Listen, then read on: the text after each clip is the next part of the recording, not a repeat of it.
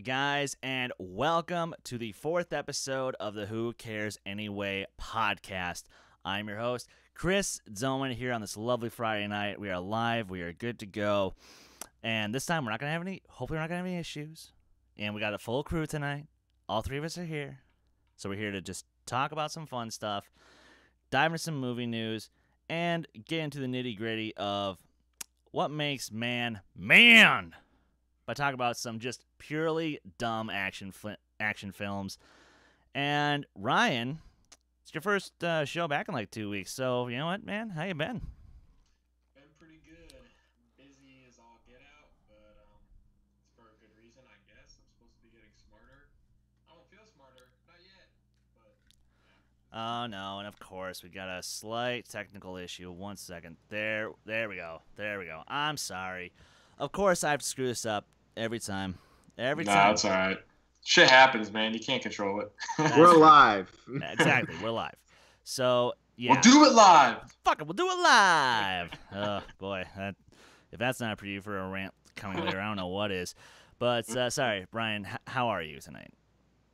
I'm alive and just busy. That's it. They always got me doing stuff. It all piles up, so that's why I wasn't around last week, but I'm glad to be here this week. I did my best to make time, so ready to talk about some blood and guts and some movie news.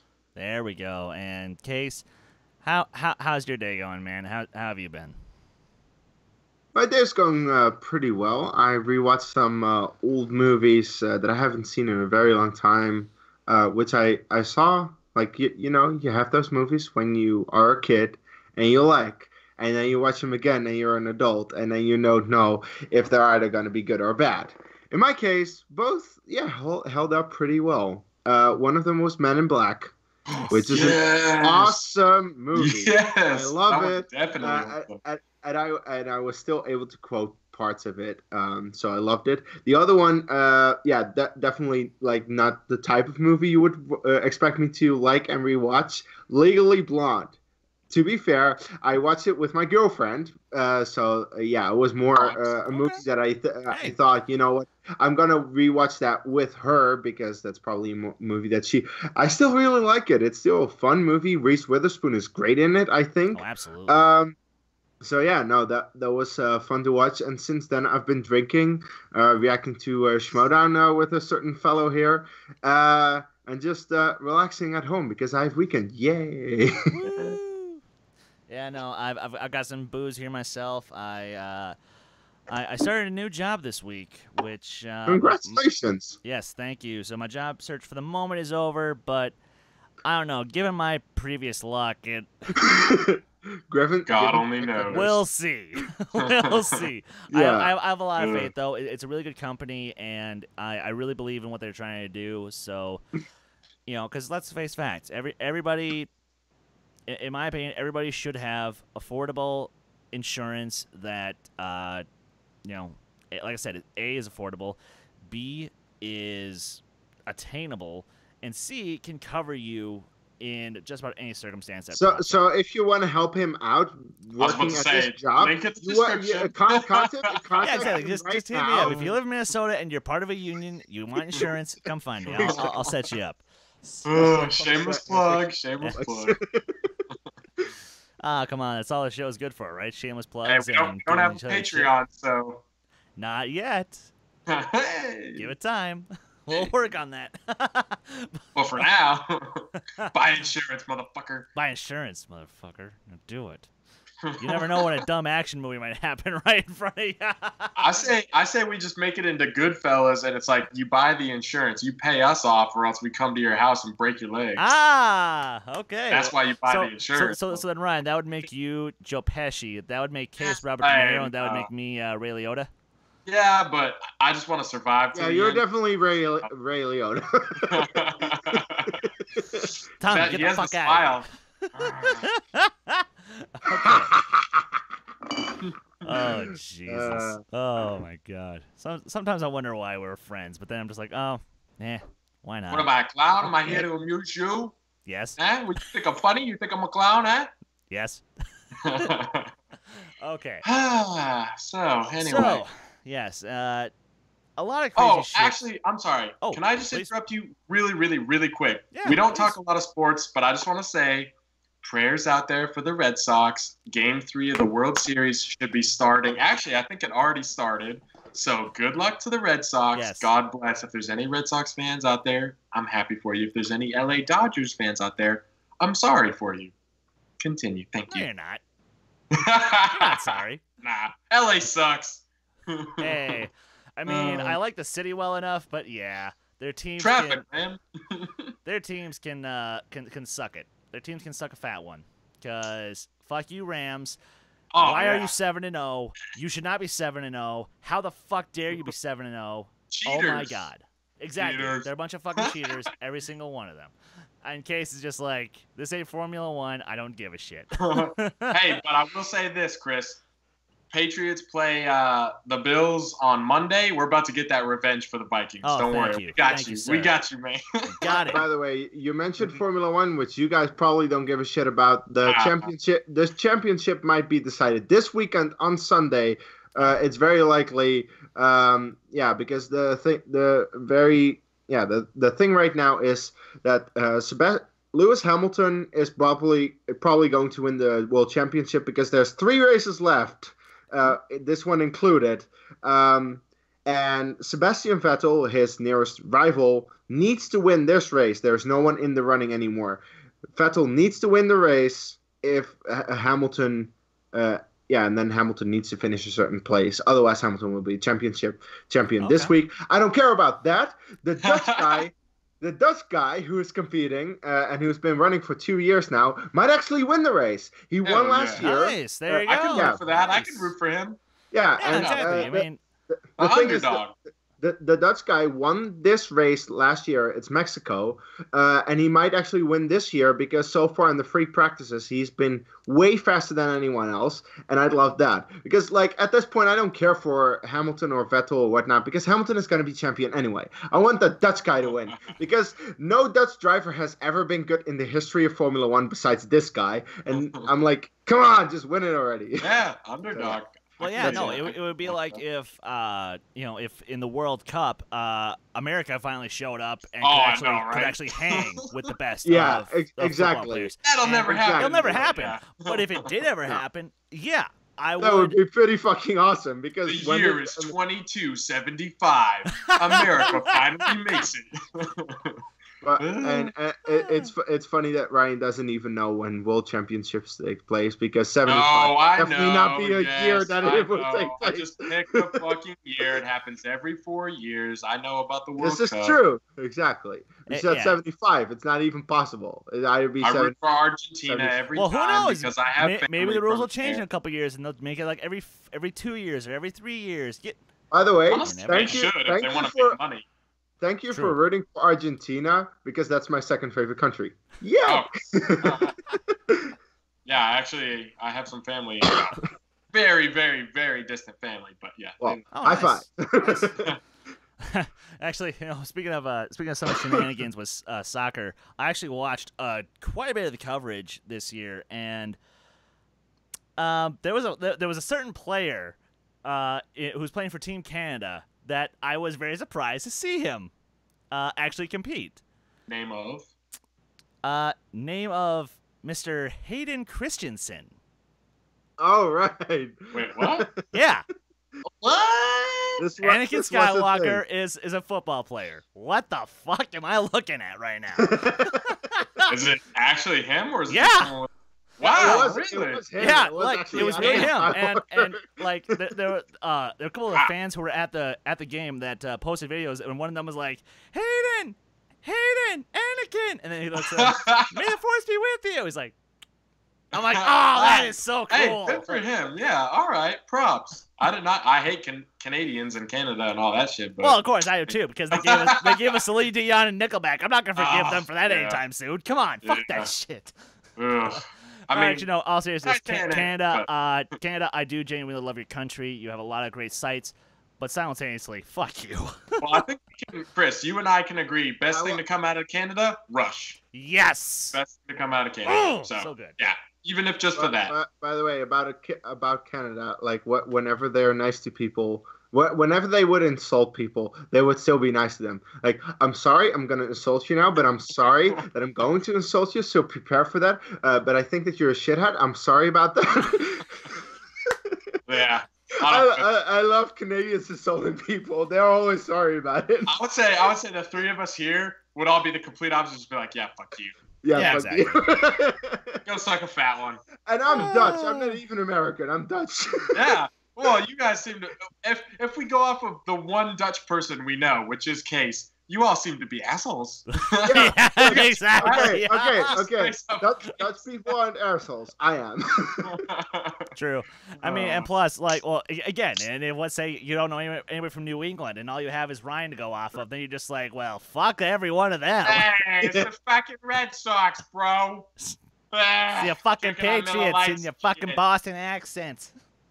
Hell yeah, we're gonna talk some movies tonight. Jeez, cocksuckers. Let's talk some movies. I am boozing up a little bit because I'm in a really good mood today. Yeah. It's been a great week. Too. Exactly. I'm starting off with a little Diet Pepsi and Captain Morgan, and I have a couple of Coors Lights. So let's talk some news. And this is actually a pretty interesting one for me. So everybody's been asking, how is Rian Johnson going to supposedly bounce back after the divisiveness that was Star Wars Episode 8: The Last Jedi?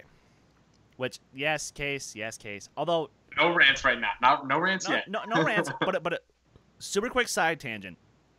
I did watch a review of it the other day where a guy actually addressed all of the very legitimate critiques and actually agreed with them for the most part. Which, you know what? Hey, fair enough. But then the first thing he did about the shitheads, called every single one of them out and called them a bunch of idiots, as you're supposed to do. Yeah. But so Rian Johnson's latest project, Knives Out, has just been building up a fucking powerhouse cast. Like, I'm looking forward to this. And in an interview with Collider, not an interview, but this is coming from Collider.com. Jamie Lee Curtis is the newest cast member to join, along with Daniel Craig, Chris Evans, and Michael Shannon. I mean, holy shit, look at this lineup. You got General Zod with James Bond, with Captain America, and Laurie Strode. Okay, it is pathetic that you describe Michael Shannon as Zod, because that's not one of his best roles. But he's going with the superhero, yes. Bigger than life. Yeah, yes. I get it. Because I wasn't about to say Roy from Midnight Special, which is one of his best performances, but I couldn't just say that, because that would have made him look really pathetic. And sorry, Kees, actually, you are veering a little bit off screen again. Would you mind just moving? Thank you, sir. Appreciate it. No, it's face off. You just get half of his face. Hey, I might be bringing that one up later. But, okay. But speaking of, though, Kees, what are your thoughts on this cast and Rian Johnson choosing to do this kind of, sort of crime drama thriller as his next follow-up to Last Jedi? Well, what I hear so far from what the movie would be like, and this is really based off just hearing stuff, because not any footage has been released, just cast and director and what kind of movie. I'm like, this is right up Rian Johnson's alley. This is also an amazing cast that could definitely carry this movie. Jamie Lee Curtis, she gives a great performance in it, and I've seen Jamie Lee Curtis in other stuff like True Lies, and Freaky Friday, and yes. She's great. She got, I think, a Golden Globe for either True Lies or Freaky Friday. Either way, I think, yeah. But she is great in those movies. She is a great actress in whatever I've seen her in, and whatever she's in, she is a great actress, and I know that she will give a powerhouse performance, and she will do the exact same in this next movie with Rian Johnson. And then you also have all the other ones. I kind of forgot, but Michael Shannon, Daniel Craig, Michael Shannon, and Cap. Captain Yeah, America. so like Chris Evans is a guy who made me care about Captain America. I don't give a shit about the character of Captain America usually. Like the character I think is like Superman and it's a Boy Scout. I don't give a shit. But what Chris Evans has done in the franchise so far with Cap is amazing, and I love that. Also, Michael Shannon has been great in essentially everything he's done except for the one that I just mentioned, General Zod, which is probably one of my least favorite performances of his. Even though I do like Man of Steel, Michael Shannon is usually really good. So this cast just shows that there's a lot of talent, a lot of people involved that can really put on a great performance. And Ryan Johnson, I don't give a shit what you think about The Last Jedi. I love that movie. I will love it forever. It is an amazing movie, well directed, well written, and I think that whatever, like I've seen Brick, I've seen Looper, great movies as well. And yeah, this next movie, Knives Out, I think it's called. Yep. Yeah, Knives Out. It sounds right up his alley, so I want to see it. Ryan? Yeah. As the sort of Ryan Johnson hipster of the panel. Yeah, I try. Looper is one of my favorite movies of all time. It's amazing. And Ryan Johnson is a generational talent when it comes to writing. I love The Last Jedi, yes. Personally, I feel like it's below some of his other movies in terms of writing. I think it's really, really good, but maybe not as perfect as I think Looper is, because I honestly do think Looper is perfect. The time, how he handles time in that is incredible. Sorry, back on track. Jamie Lee Curtis, she's a great talent. I think she's a little hit or miss, but I think it really depends on who's directing her. Ryan Johnson can direct, okay? Like, come on. This dude can direct, so I don't care. Yeah, like Kay said, no matter what you think of The Last Jedi or any of his movies, I mean, he directs actors very well. And, I mean, he gets good performances out of Jeff Daniels, Joseph Gordon-Levitt in multiple movies, Adrian Brody, who I think is also hit or miss. So, I mean, like, look at Predators, but again, it's Predators. Yeah, but then again, look at the pianist. I mean, yeah, exactly, right. So, but that's what I'm saying. So you have your kind of hit and miss. Ryan Johnson can handle that. He's got this, and I think too, it wasn't in the story, but Ana de Armas is also going to be in this movie. Yes, which she kind of came onto the scene with not only Blade Runner 2049, but also War Dogs, which is a movie that I really, really like, coming from Todd Phillips of Hangover fame. So I think that. Yes. This is a pretty big cast of pretty big names that I want to see in a murder mystery because I love murder mysteries. And yeah, Ryan Johnson's the guy to do it. Fuck it. Let him do whatever he wants at this point. Absolutely. I mean, Jesus, look, Ryan Johnson has put in the grind since 2005. I mean, Brick is phenomenal. Brothers Bloom, again, in my opinion, is phenomenal. Yes. She's love that movie. Great fucking movie. And she's on the cover. And she is on the cover, and for good reason. You know, I mean, even though I think that scene with her, Gosling, and the other chick is a little weird, but simultaneously, it is a great actor too. The concept is probably better than the scene itself, but that's still an amazing scene visually. It is, because it's executed well. Yeah. And it's not just the need, but it's also the actors actually committing to it, and they all do. So, and plus, she has one of the most heart-wrenching scenes in the entire film. Yeah. But, okay. And she's great in War Dogs, which is, I think is great. Yes. So, overall, I think it's safe to say that we're all hyped. Confident. We're all hyped. I'm ready for this movie. I want a trailer. Come on. Just give us a trailer to give us an idea what this movie is like, because so far there's not a whole lot of plot, and we can just base on director and cast. Yes.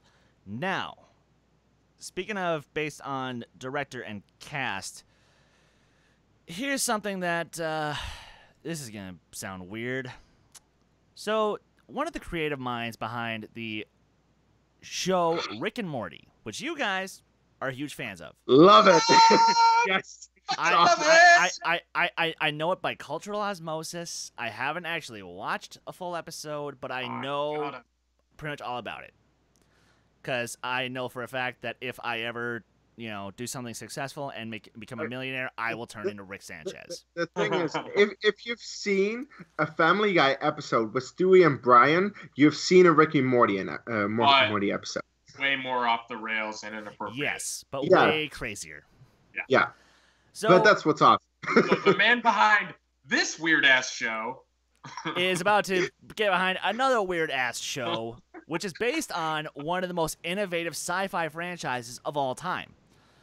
So, back in 1972, CBS put together an animated show based on their show, Star Trek, which was doing great in syndication. It didn't do so hot in ratings and when it broadcast for their first 3 seasons, but because it was doing so well in syndication, they brought it back for animated.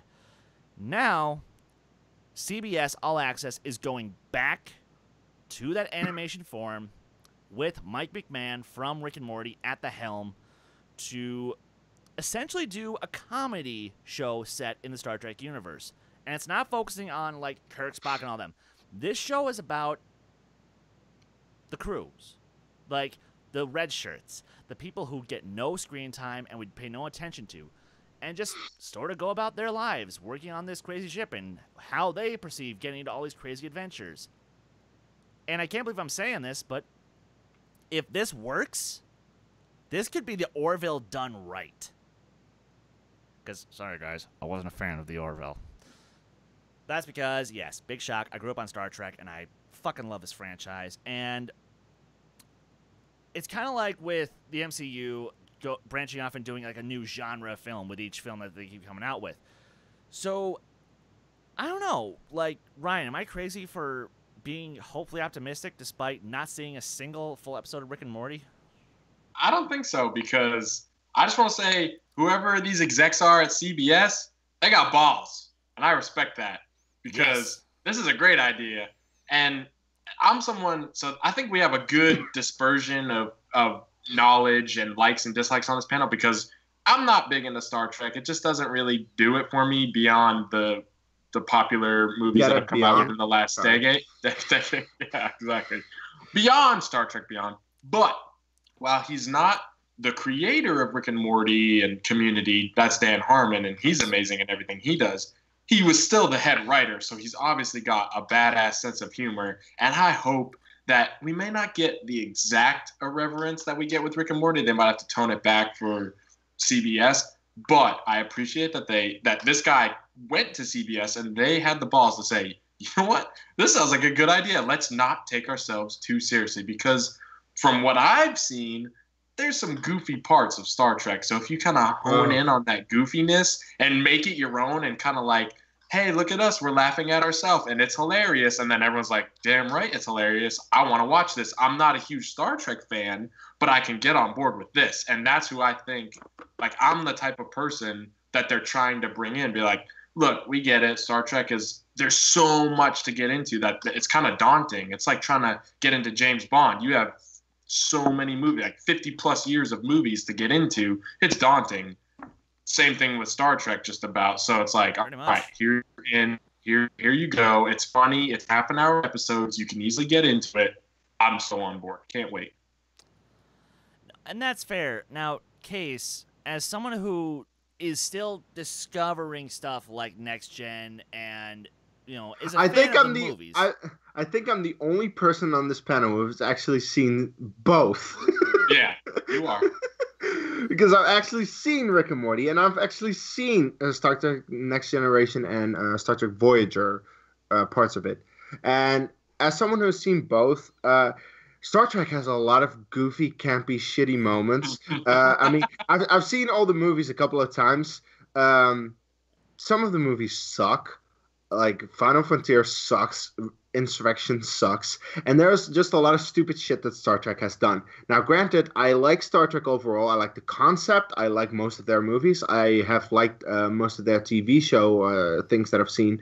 But having seen Rick and Morty, I'm like, I just want to see what they can do. Like, I want to see what Rick and Morty writers can do with this to make Star Trek as goofy as possible. Because Rick and Morty is it's very science fiction driven, because they do like they travel through time to space, all kinds of shit, and it's so funny. It is so well done, and it's extremely well thought out. Like it's like South Park and Family Guy, where on the surface level it seems extremely dumb, but if you think about it, it's like a lot smarter than you actually think, and that's why I love South Park, Family Guy, Rick and Morty, those kind of shows. And I think that for Star Trek that could work as well, where they on surface level make stupid jokes about Star Trek, which is fun for most people. But if you think about some of the stuff, there can be some really deep messages, some really deep sci-fi concepts that I think they can explore, and I think that Star Trek will never explore that themselves, especially considering that Star Trek Discovery, I haven't seen it, but I haven't heard great things. Same. And I'm like, you know what, just give it a goofy, fun spin to make sure that this franchise is fun again, and as Ryan already said, to make it more accessible to people who don't like Star Trek, who are not into Star Trek and will never watch it. Like, if you can make a Rick and Morty type Star Trek, there will be a shit ton of people who will actually get into it because they're like, hey, maybe this is something that I want to get into. And that way, you can get more people into Star Trek. Or you can get the hardcore Star Trek nerds who are like really with their glasses, oh, it needs to be like this, and it needs to be like that, and it can't be anything on this. It's like, if you can... Kelvin timeline is absolutely terrible. Exactly. Scott Mance! If you can get those type of people into Rick and Morty, that would also be fun. Like, just loosen the fuck up and watch a fun show, because Rick and Morty is fun, you know? So I think this is a good idea, and I'm excited for it. Yeah, for sure. Quote of the night, Rick and Morty is fun, you know? And if I could just say one real quick thing. Yeah, please. One, I know a lot of people whose favorite episode of the most recent Black Mirror season was the Star Trek kind of pseudo Star Trek episode. So there's people out there who don't like Star Trek but like Star Trek sort of things. One. Two, Rick and Morty has some very dark and dramatic moments. So if they can carry some of those into that have a lot of meaning, if they can carry some of that into the show, you can get your humor juxtaposed with like some actual good drama. Boom, you have a winner. Like, I can't wait. Absolutely. And you know, speaking of things that might be winners, I want to segue into a trailer dropping yesterday that, I'm not going to lie, it blew my freaking mind once I read the synopsis. Now, the trailer itself is not that strong, as you only get, like, a very subtle idea of what the movie's about. But if you read the synopsis for the new film Vox Lux, starring Natalie Portman as this teenage pop star who apparently, or it's not teenage pop star, but like as a pop star with a teenage daughter, and you know, one of the topics it's going to tackle is mass shootings. You know, because I'm blanking on the name of the actress playing her daughter, who also plays Natalie Portman's character in Flashback. How they're going to tell that story is, like, at the turn of the century, you know, Natalie Portman's character is, you know, she's part of a school shooting, a la sort of like Columbine, and then, you know, now we flash forward to when she became this pop star, and she wants to take a big stance. She wants to take a stance on her political view of that same situation when it happens again on that caliber. This movie could be really interesting if it's done correctly. I'm just worried that it might not be. Like, Ryan, did you check out this trailer? Are you in the same sort of boat as me, or? Yeah, the feeling that I get is like, it looks very visually pleasing, and I like the concept, but I'm just worried that it's going to have, like, miss the point isn't the right word, but it's like, it's just not going to quite get there. It's going to be like one of those movies where it's like, oh, this could have been so great, but like the execution just wasn't there. And I kind of, yes, the synopsis sounds really great, but I think the trailer is telling. Now, we see bad trailers to good movies all the time. But again, the whole point of the trailer is to sell me on the movie. So based off the trailer, I have to say I'm cautiously optimistic that this could be really good. And I feel that, like, Oscar push, be like, hey, this could be really good, guys. But at the same time, it's like, if it doesn't hit, like, your expectations are so high that it's really just going to let me down.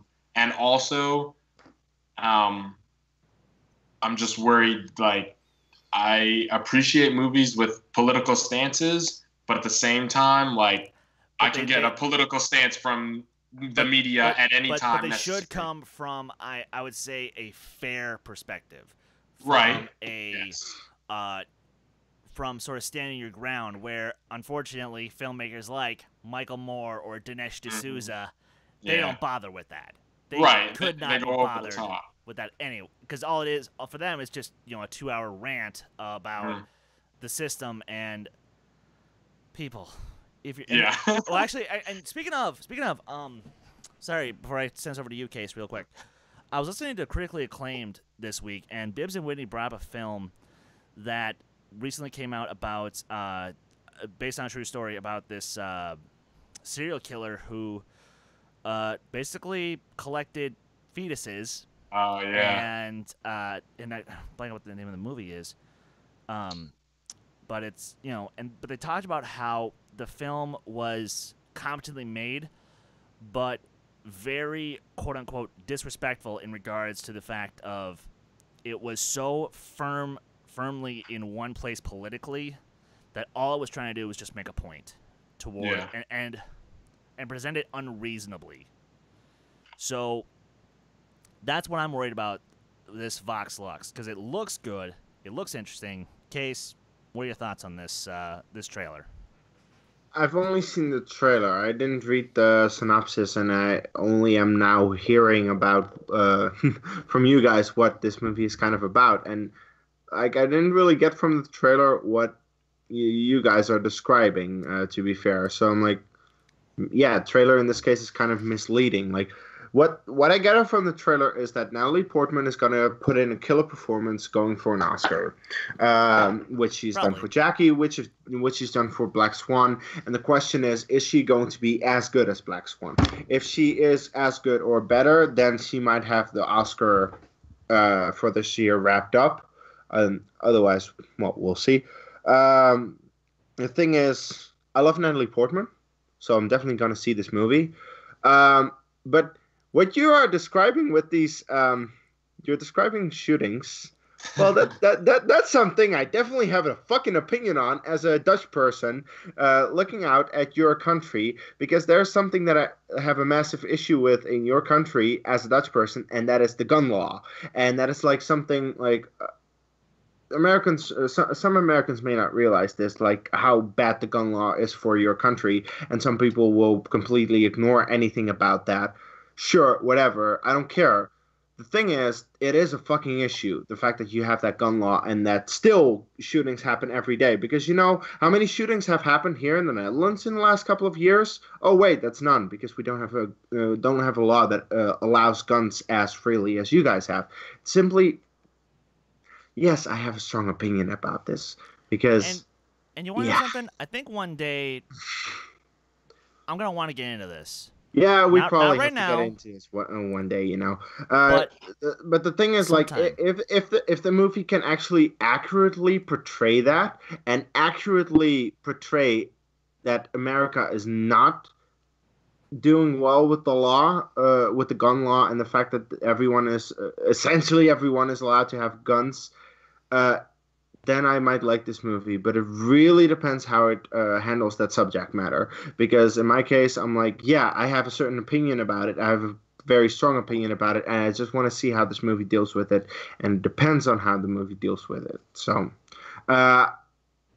judgment out on this movie. I think it could be good. I'd love to see Natalie Portman give a great performance, but we'll see. Yeah, and actually, and it's funny that you brought up the idea of sticking to subject material, which, you know, is, again, if this movie's gonna try to, you know, stay true to what it's trying to root itself in, then that means I'm fucking scared for what this latest adaptation of a classic Italian novel is gonna be like.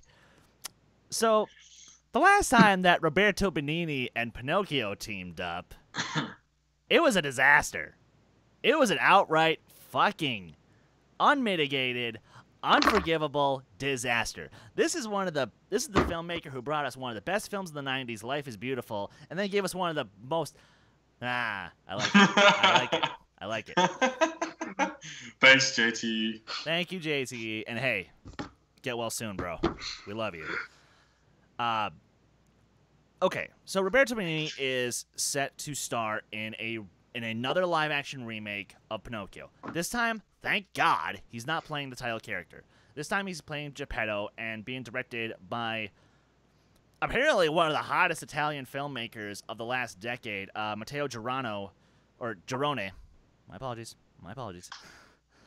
Matteo Girone. And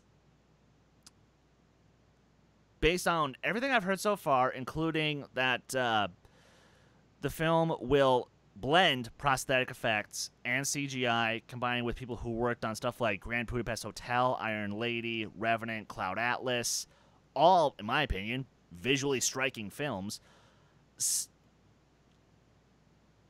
I'm just hoping that they get it right.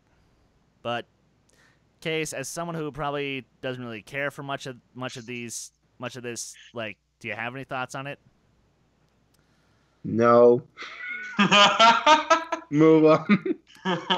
Wow, Case is surprisingly tacit. I'm shocked. Ha, funny. But Ryan, you seem to perk up at a couple of those. I mean, look, I don't really give a shit about Pinocchio, if that's the right terminology. I think it's okay, but I never cared that much growing up for the Disney adaptation, and I've never seen any other adaptation any other way. But may God look, bless you for that. Yeah, right, exactly.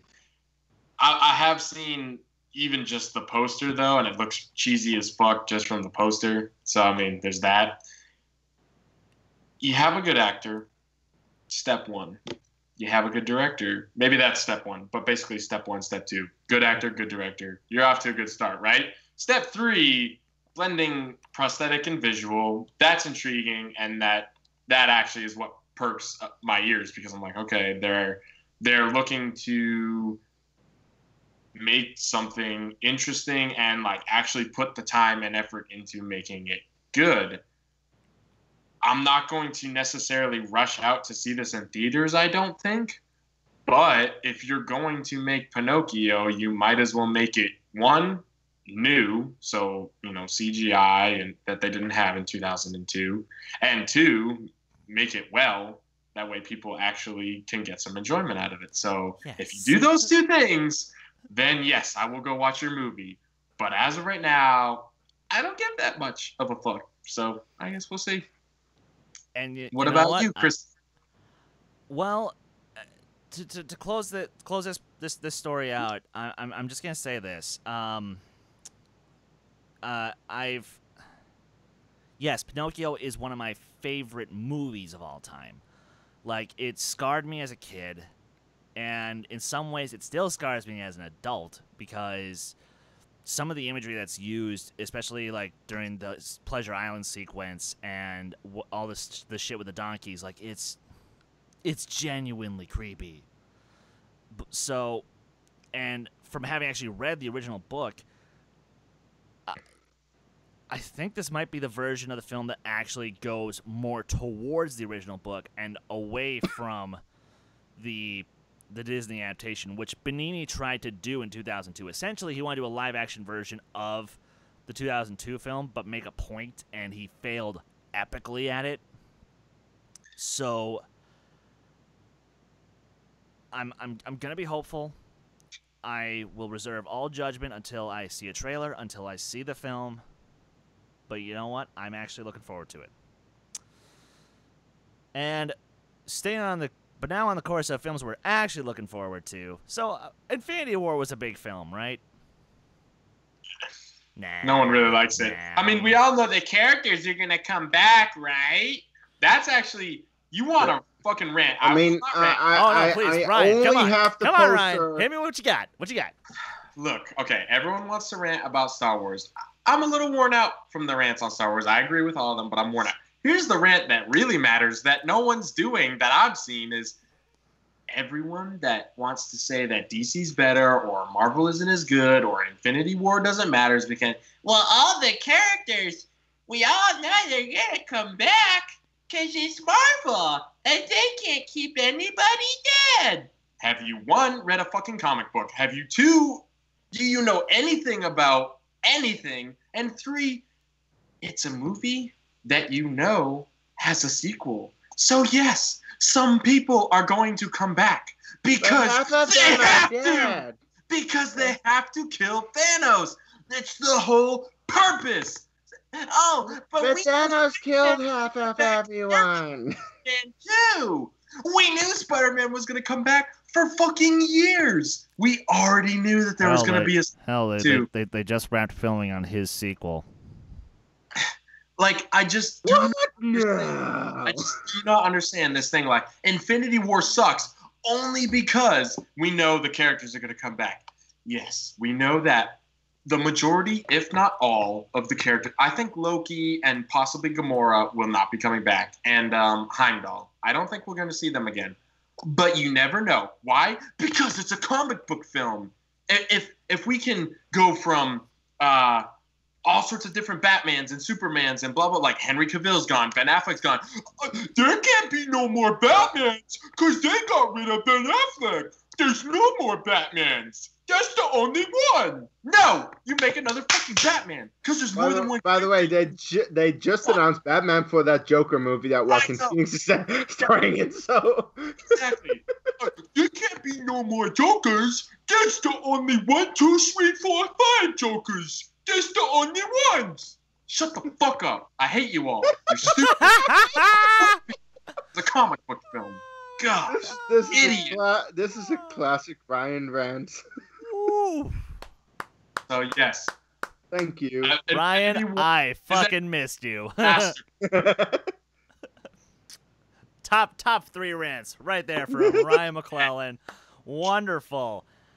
So going back to my original point, actually, since we're off the rails, hold on. I want to address something. Jonathan Packy asked me, what are our thoughts on the George Miller's follow-up to Man Makes Fury Road, 3,000 Years of Longing? Look, it sounds like an interesting concept of, I think it's Idris Elba and Tilda Swinton. It's kind of like an epic romance kind of film, but we have really no idea about we have no details about the plot. We have no details on who else is in it or anything along those lines. And granted, it sounds good. It's a George Romero film, you said? Sorry, George Miller. My apologies. George Miller, yeah. I couldn't remember what you said, so that's my own fault. And to be fair, I've been drinking, so I probably could have mixed it up. But hey, we're live. I mean, just based off of those 3 names, though, I've heard nothing except for those 3 names. Boom, I'm interested. Yeah, like you said, we know nothing, but those 3 names, that gets me going. Like, I'm like, all right, let's see it. Yeah, no, this sounds interesting. But that's neither here nor there because the story I was trying to set up with the Infinity War thing, before Ryan just gave us gloriousness. So Avengers 4 is going to do something that we haven't seen too much in the MCU, and that is bring in flashbacks. And we know this because one of the actors whose character is long dead is in the movie, and he straight up talked about it. Thank you, Frank Grillo. You are never going to work for Disney again, but thank you for your service to provide us this news. And apparently in said flashbacks, his character, Crossbones, is going to be alive and well, and we'll see we'll probably see him for only a short bit, but I don't know. Does this surprise anybody that Avengers 4 will have an element of flashbacks to it? No. Why would it surprise anyone? Seriously. Like, have you seen any movie ever? If you've seen, like, seriously, most movies.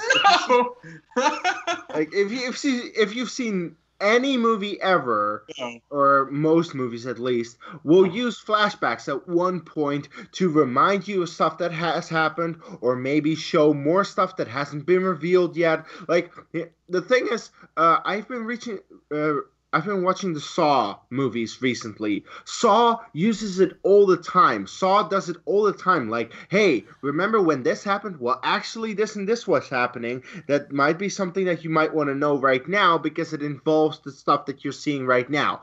That's just simply how it's going to go in Avengers 4. Hey, you remember when Crossbones was actually a thing in this universe? Well, this is how he has influenced things in this universe back when Civil War and Winter Soldier were a thing, and it's going to influence the next movie, and it's going to influence this moment that you're seeing right now. So they're going to, it's like, it's not the newest fucking thing in the universe. I mean, yes, Star Wars doesn't really do it, except for Star Wars actually does do it. So what about James Bond? Seriously, every franchise, every movie ever, as I said, if you've seen any fucking movie ever, you've seen a fucking flashback. No, that's not how that works. You just proved your own thing. Because if I watch Pinocchio 2002, am I going to see flashbacks in that? Yes. Okay, so there's one. What about if I see The Lion King? Am I going to see flashbacks in that? No.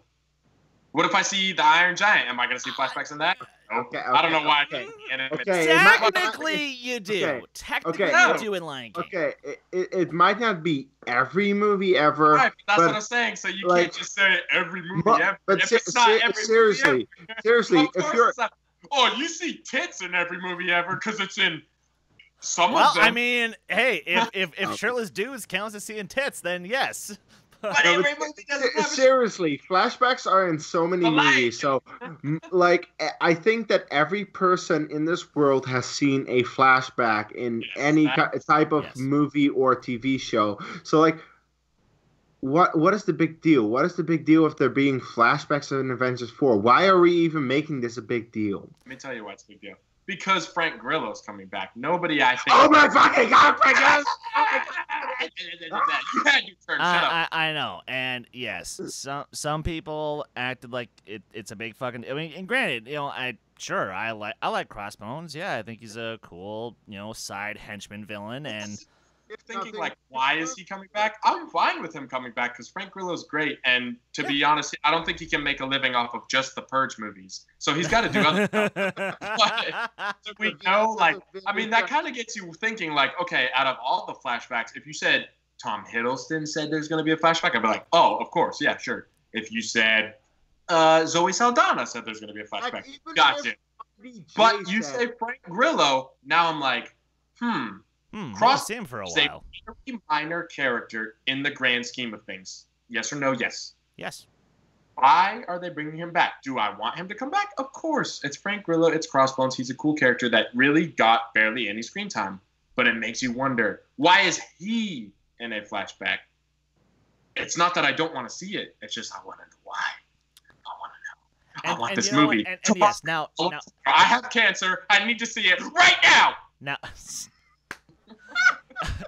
yes, that is 100% fair. I don't blame you. Yes, like, no, if it would be like if they did, well, okay, never mind. I was about to bring up a bad example using Solo, so never mind. Not gonna go there. No. They brought Darth Maul back. God. Okay. Fine. That Fine. was I'm all just. the I'm just gonna All move the on to the Oscars. next story because Nope. Amelia Clark, Best Actress. Case, what do you think? Case, what do you think? What? No, never mind. Move on. Nope. I Nope. missed something. Before he gets I'm moving on. I'm moving on. So speaking of Star Wars, though, apparently not everything is quite hunky dory on the set of The Mandalorian. Nor is everything hunky dory for the Boba Fett movie, which Lucasfilm has now officially announced. It is done, scrapped, moving on. Thank God. I just wanted to get that out of the way real quick because Case actually brought it up. Yeah, it really was brought up like a half an hour before we started the show. Like, oh, this is the thing. Yeah, and who cares? So, No. but now to the story that I actually am a little like really? And apparently, so the Mandalorian set did have some things stolen from it. It was mostly props. but there were a couple of hard drives that did contain some pretty sensitive information in regards to scripts and characters. And first off, why? Why would you do this, random What a asshole? fucking asshole did this? Really? I mean, do you have to ruin this for everybody? Don't do that. Don't be that guy. What, you think you're cool? You think you can just buy it and steal it for ransom? You think you're better than me? Exactly. Fuck you. But I don't know. Am I overthinking this? Am I looking too much into this, Ryan? Or, yes, Ryan. I did call on you. Either A, someone's been watching Fanboys too many times, or B, Quentin Tarantino's friend that leaked his Hateful Eight script is on the scene again. I think it could be both. Maybe it's the same person, one and the same. All I know is conspiracy theory right here. You heard it here first. Here's my thing. I love stealing things. Just kidding, I don't. But if you were to steal something, why would you steal something that ruins it for the rest of America? And sure, the Netherlands, whatever, other countries that aren't as free. Some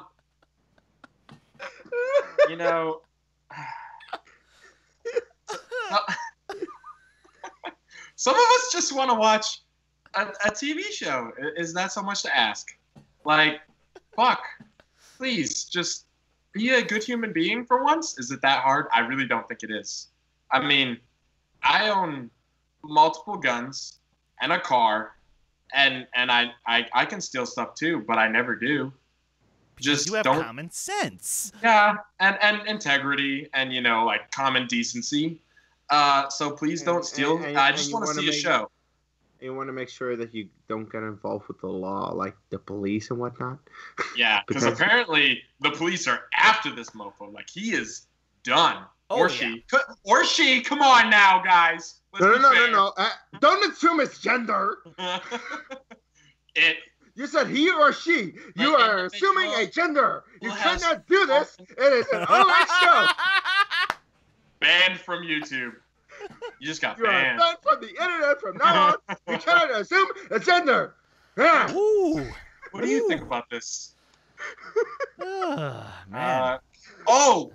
Also, did you see that Nicolas Cage is on the loose because someone tried to steal the Magna Carta in the UK? Well done, sir. Well done. Yes. But no, honestly, let me just finish it out. To be serious, I'll be serious, I swear. Yeah. Honestly, it's just what the fuck, dude? Do you really have to do this? You could have waited a little bit and seen it with the rest of the fucking world. Isn't that hard? Who are you going to sell it to? Genuinely, who's going to buy? No one's going to touch that because Lucasfilm and Disney are going to ruin you. I was going to say something worse, but they will fuck you over. Oh, yeah. I mean, and sure, if I was a millionaire and I was, wanted to be a spoiled brat, yeah, I'd be like, hey, I'll buy it from you. But because, maybe I want to work there someday. No, I want nothing to do with that. Yeah. Anyway. Case, sorry, you were trying to say something. Yeah, whoever it might be, I'm not trying to assume it's gender because that's way too sensitive. Not pointing fingers. I'm not saying he, she, them, it, whatever. It's whoever it might happen to be. You're a piece of fucking shit. Fuck you. Why the fuck do you do this? Seriously, they're trying to make a fucking Star Wars show. This just goes back to the argument something that we brought up on our very first show and that we shouldn't bring up until we actually talk about it. Fucking Star Wars fans or Star Wars haters. Either one. Star Wars fans or Star Wars haters, they blur these days. They really blur these days.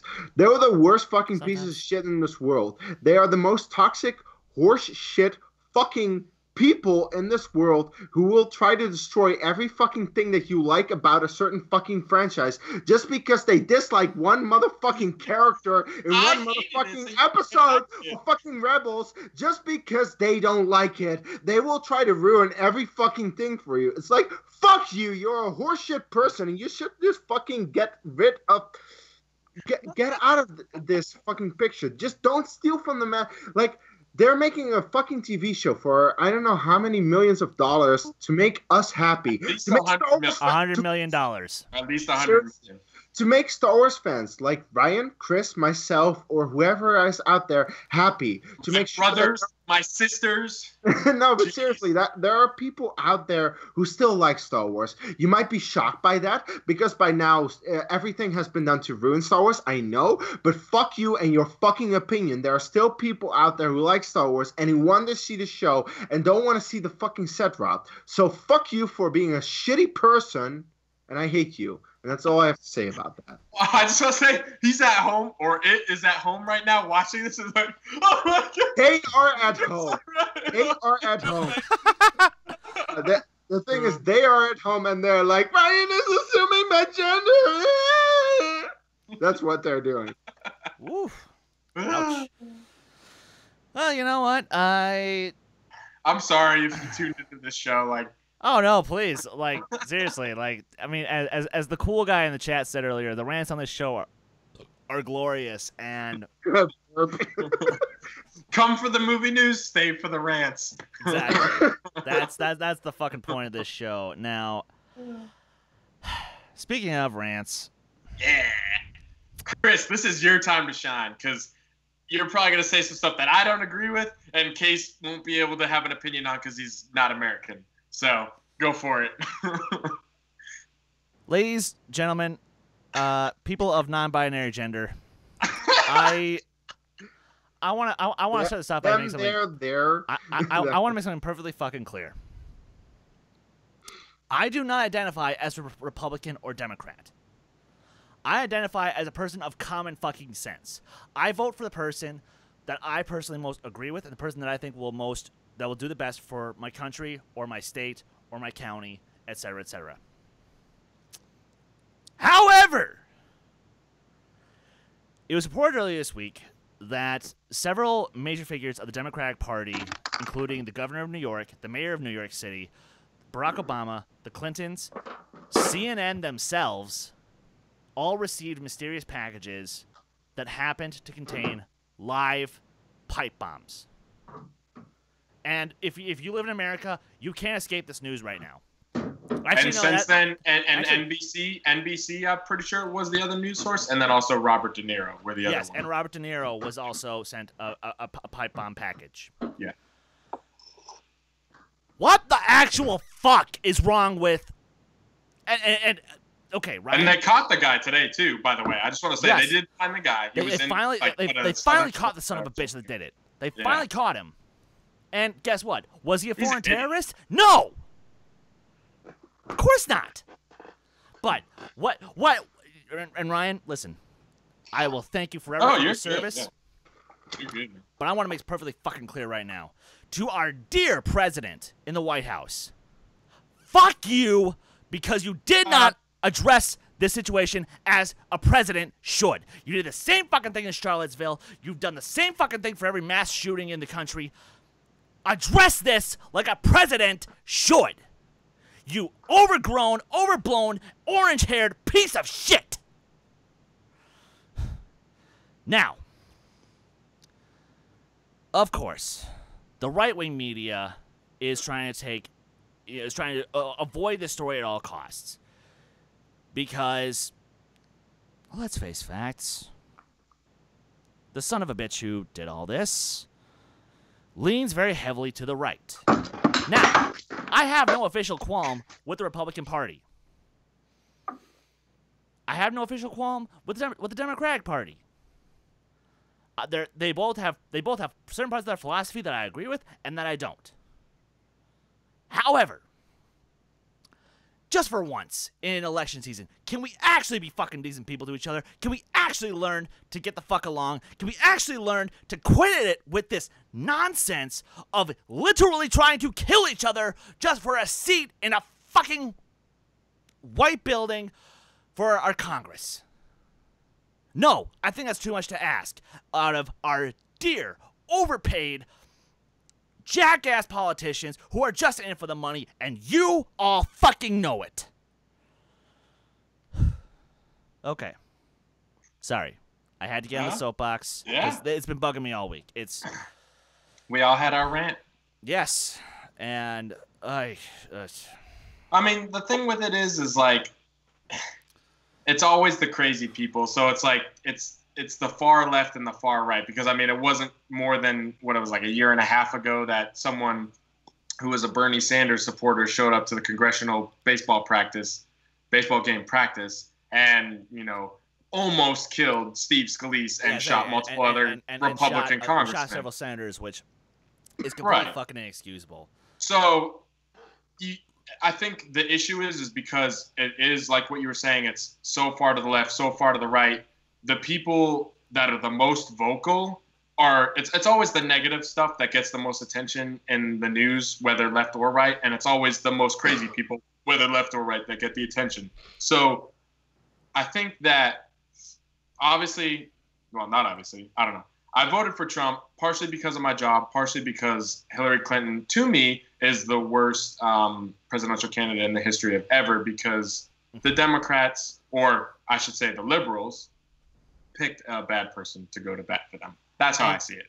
And I don't think she could ever win. She's too and let's be shaky. real here. Despite her experience as Secretary of State, despite her First Lady experience for 8 years, I hate to say it, but she wouldn't have been a great candidate, a great president either. She makes a lot of excuses for her husband too, who did some pretty horrible things while he was in office. So, but that's the thing, is it's the pointing fingers thing that frustrates me. She would have been better than Trump, though. Well, that's debatable. That's debatable with the you don't know because you don't know. I know that for a fact, and that's like saying here's the thing. Hold on. But here's the thing: the rest of the world thinks that. I was in the middle of a sentence. But saying that Hillary Clinton would have been a good president is like saying Josh Trank would have made a good Boba Fett movie. You have no clue, because it never happened and it never will. So you have no idea. You can say she would be better because you agree with her views, and that's fine. But in all actuality, you have no idea. You don't know.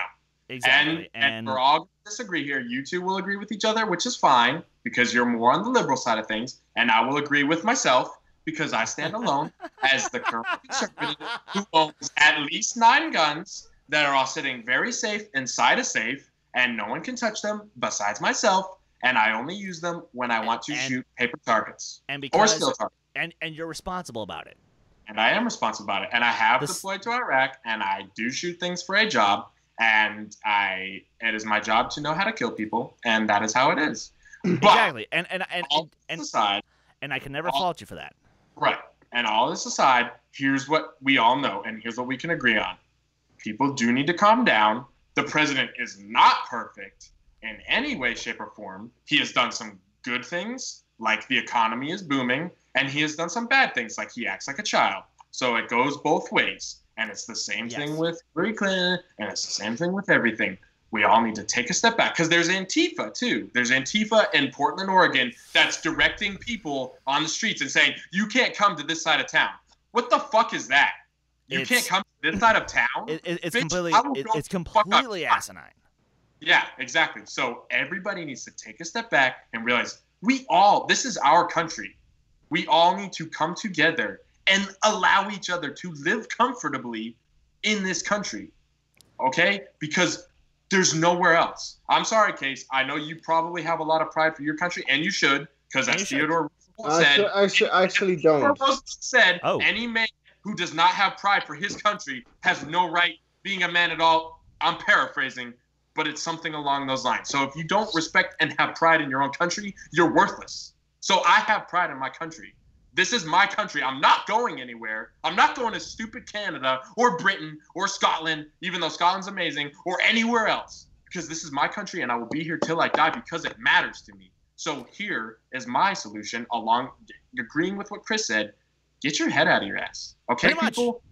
I don't care how much you President Obama or whatever. To be honest, I think he's the worst president ever. But I would never send a bomb to his fucking... He used to be my commander-in-chief. Like, you don't send a bomb to someone. No. Like, retarded. You really don't. And Robert De Niro, no matter what... I mean, the guy's a great actor. And That's one of my aside, favorite actors of all time. So yeah, I got a little upset when I read that he was added on the list of targets. It's like, okay, he's a human being. Like, you don't do that to other human beings. You don't shoot human beings at a congressional baseball game. You don't shoot or send bombs to human beings. You don't bomb human beings in schools in Oklahoma. You don't. And he was a former Army sapper. So like that. Like, there's all sorts of different people that have so many crazy ideals that do all sorts of stupid things. We need to stop blaming each other, which both the left and the right do, because the left is going crazy with this as much as the right is. We need to come together and realize that, hey, we're going to disagree all the time, but we need to be normal about it. And guess what? There is a way to coexist in disagreeing. In fact, there's a way to improve by disagreeing. Because here... And I are able to be friends. Exactly. I mean, shit, and all three of us are friends, and we all, have various opinions about the stuff that we love. For example, and Star Wars. Star Wars is this thing that links us all together. I was bringing it back. I love you, George Lucas.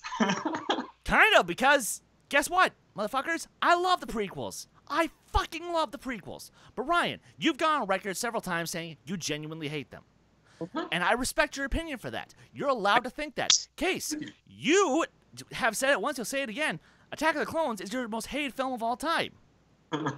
Yeah, kind of, yeah. And I respect that opinion because, you know what? I straight up said it's a bad film, but I still love it. Because I have nostalgia, rose-tinted goggles, and I'm too forgiving of those films. But does that make any of us bad people? Oh. No. No. It means that we all we at least three of us on this particular topic, we have common sense, and we're able to use it to better ourselves and to better the world around us. So please, guys, please go out and vote November 6th. For those of you in America, I don't ever ask anything of our fans, but for the love of God, go out and vote. And let's go out and vote. Let's make our voices heard. Be decent people. I don't continue the rest of that song for a purpose, for a reason. Because the rest of that song would be... And let's fade in an American flag, Dutch flag. Can we do that, Chris? Can you do that off the bat? I don't think you can.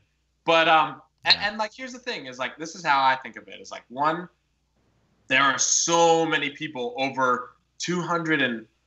Wow, I really should know how long America's been around, but it's like 240-something years. There are people that have died for your right to vote. Literally everybody ever in this country can vote if you're over the age of 18. And like, use that. Please. Please. Use that, okay? Because I've used it to my advantage, and other people have used it, and you have to. I say, if you don't vote, you do not have a right to complain about what the fuck is going on in politics. And everyone that, exactly. Well, I'm still an American, like, bitch. Yeah, I don't no, you're not. Go back to spitting in your spittoon there. Exactly. Fucking. By the way, there will be an episode that we talk about politics, and that I will try to explain the Dutch politics system. Oh, and I cannot. Actually, to be honest, Case, I genuinely can't wait to hear this. Like, I'm excited. The thing to hear is, about it's like really, really. I forgot that week. And if it's possible, Case, like, if there's any way for you to like get a hold of a Dutch politician so we can get into that, dude, I'm serious. I genuinely want to have that conversation. But we'll see. I think we're done. I think we're done with political talk. I think we're done with that. Fuck politics. Let's just switch our brains off, drink some beers, and. I didn't think that was a good segment, though. I mean, no, that was great, and yeah, dude, I feel good about that. Me as well. Like, seriously, Ryan, I'm giving you a hug across my screen. Yes. Because you want to know what we did? We talked out our philosophies like men. Hey, I'm part of things too. Like men. Exactly. Come here. So, John Wayne sheds a single tear in heaven for all of us. There we go. Amen to the Duke. So tonight we're here to talk about. We're gonna finish out the show for the next however long it takes, talking about something that we all enjoy. that is dumb action movies. We all have testosterone. Exactly. And now it's like, sure, we were just talking about, don't send pipe bombs and whatnot, but now we're going to talk about shit blowing up. We're going to talk about guns getting fired off and people dying left and right, and the women are hot, and there's just so much. This is gun porn at its best. Yeah. So, Case, I initially had a separate idea for this show, but then you pitched this to me, and I said, well, okay. Would you mind? Case has some good ideas. Sure. Would you mind telling us why we're doing this? The thing is, you had an idea for something involving Johnny English 3, a franchise that nobody has ever given a shit about. Hey! Look, I like the first Johnny English, as not good as it is. But the thing is, that movie is just not a movie that people are going to see. And I saw a shit ton of interest in this little fucking movie called Hunter Killer. And I saw the trailer to it. And I saw the reviews for it. And I saw the stars for it. And I'm like, this is the dumbest fucking action movie that's gonna release this year. It stars fucking Gerard Butler. It has 30% on Rotten Tomatoes. The trailer looks like it is a stupid shit action movie. But you know what? You're gonna put some popcorn in your face. You're gonna drink some beers while watching it, and you're gonna enjoy the shit out of it, because that's sometimes what men like to do. Because man, I want to watch a fucking action movie. I want to watch some guns blow up. I want to see fucking beautiful girls, man. Just that kind of shit. That's the type of movie that you're gonna get with fucking Hunter Killer, because Gerard Butler stars in it. It has 30% on Rotten Tomatoes, and the trailer looks like it's a stupid fucking movie. It looks so bad, but you're gonna enjoy the fuck out of it. That's why. Exactly. Yeah. And I'm like, you know what? Okay, as much as I want to talk about spoof franchises, because I have my thoughts on them, but I don't. But it's a dying breed. It's a dying breed, and yes. in my opinion, thank God for that. But maybe on some Friday night when Case can't join Ryan and I, that might be a fun topic for just the two of us. Yeah, and that's you can do it any week, to be honest. Exactly. We can do that any week we want, but and plus, there's so many more dumb action films. I'm just call it right now. This is part 1 because I'm gonna have a ton more. So let me hear the rules actually. So is that we're doing one each, or just kind of spewing a couple, or how do you want to do this? What I actually want to do is because I want to keep the show a little shorter tonight, we're gonna do 3 apiece with 2 honorable mentions. So technically, this is a top 5. Technically. With not a whole long spiel for each, Exactly. Not a whole long, stupid long spiel, but for a couple of them, you can really get into it. Yeah. So, Ryan, would you mind starting us off with one of your honorable mentions? Just something. Honorable mention.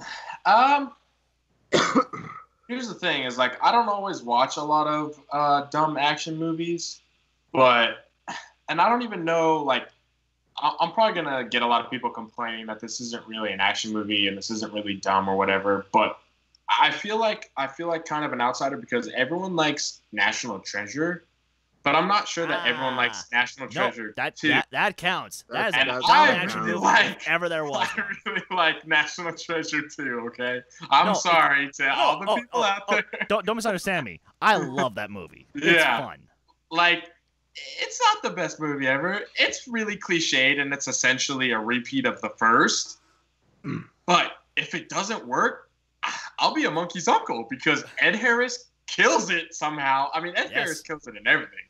But I don't know. It's just so good. It's so interesting to me, and I just love it. And there's a car chase, and there's people falling to their deaths, and there's people getting crushed, and you never really see any blood. So yeah, okay, sure, it's not super gory and manly, whatever. But I mean, and actually, sorry to build off your point for just 2 seconds. Most underrated film president of all time, Bruce Greenwood. Get that man in the office. Yeah, that was so awesome with just the underground tunnel, and there's just so many, and my brothers and sister Will and I will all just we'll start doing this thing where we're like we'll be like, oh, I'm looking for a pen, iron pen, jail, people in jail, tall people, short people. Oh, the Statue of Liberty! Like, we'll just pull in Nicolas Cage where we just rip something out of our ass off of magically. Like, there's just so many great things about that movie. It's National Treasure 2. And please, will they just ever make National Treasure 3? Like, you teased us. I want to know what's on page. Like, while we still have John Voight and Helen Mirren around, please? Yes, and while Nicolas Cage still has hair, come on, get on it. So yeah, that's my first one. Oh my God, yes, no, that's 100% a fair point. Case. Yeah. Okay. There are a couple of movies that I want to save for later. For my actual time. Well, yeah, but like, just give me an honorable mention. Like, what's something that? Yeah. Okay. An honorable mention. That I would say. It seems that there are plenty of people who don't like these movies and who think they're stupid action movies because it's just Guy Ritchie doing whatever the fuck he wants. Like, I love Guy Ritchie. I love his directing style, and I think that both the Sherlock Holmes movies that he's done are great, enjoyable action flicks. They're not that great or anything. They're kind of stupid at points, but you know what? I love the Guy Ritchie Sherlock Holmes movies, both of them, the 2009 and 2011 one. I think that Robert Downey Jr., like, it's not Sherlock Holmes, but it's Robert Downey Jr.'s version of Guy Ritchie's directed Sherlock Holmes, which works extremely well for that movie. And it's awesome. And if you drink to it, these movies are fucking awesome, and I love them. The thing is, just Plus, don't you really... got Rachel McAdams. Can you complain about a thing? Exactly. Just don't really think about the entire Sherlock Holmes lore because that might not be entirely accurate, you know? I don't care about that. But they're fun fucking movies that I would want to put on at any time because I love them. So, yeah, Sherlock Holmes by Guy Ritchie. Actually, because you know they're awesome. Okay. So stick with that for just 2 seconds. Favorite moment from that movie? Go. From the first one, let's just say. The boxing scene. Yeah, the boxing scene. Yeah, I mean, is it stupid that we see Sherlock Holmes in a underground boxing league? Well, yes, but it's awesome and I love it. So to be honest, those are my favorite books of all time, and he actually does do underground boxing. So, but yeah, it is silly for that.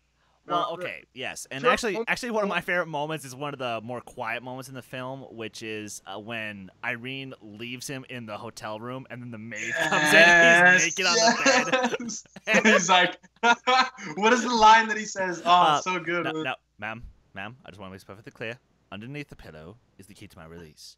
I'm being 100% serious. I need you to reach under there. I need you to grab that key right now. What does she do? She just takes off running. Oh, so good. Yeah, hell yeah. I love it. Fuck God. Yeah. No, that's a great pick, dude. Seriously, that's a fucking great pick. I love those movies. I do. So, and this is for my first time I'll mention, this is a movie that I grew up on. This is a movie that I loved when I was a kid. But I have to admit, it has not aged well at all. And it's fucking terrible. Even though it does have one of my favorite Aerosmith songs on it. I don't want to close my eyes. I don't want to fall asleep because I miss you, baby. And I don't want to miss a thing. He's from New Hampshire, by the way. Hell yeah. Yeah. I mean come on. It's like, okay, yes. Now, I want to make this perfectly clear. Armageddon... Once it actually gets into space, sure, it's very action heavy. It's a lot of quote unquote fun. But for me, the best parts of the movie are everything up to them flying, because the characters are so fun. Plus, when Harry is chasing around AJ with a shotgun after finding out he slept with his daughter, oh my God! Like AJ is like, Harry, no, wait, I love her. Damn wrong answer. Boom. And I'm pretty sure it's the only Michael Bay movie with numbers in it, so that's a plus.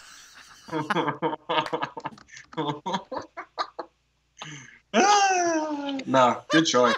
That's actually my buddy. That's like his second or third favorite movie of all time. Like he knows it's horrible, but he does not give a shit. Like he just unabashedly loves it, and I think that's amazing. So. Yes, and